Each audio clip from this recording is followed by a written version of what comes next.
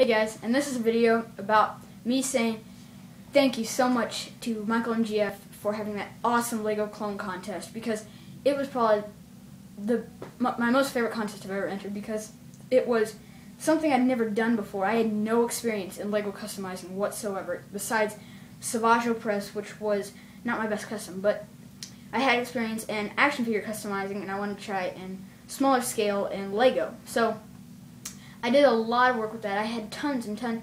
I had about 4 entries that didn't make it.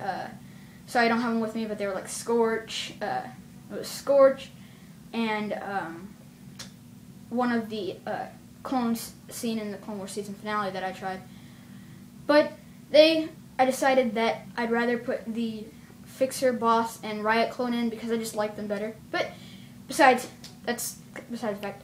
Thank you so much, everyone who supported me and gave me tips and just helped me along for the first time I've ever done this. And I want to, just thank you. I did get the place of a finalist, and I'm just thank you so much, because I really didn't expect that. And I think, I hope you do more contests, because that was really fun. So, thanks for watching, and may the Force be with you.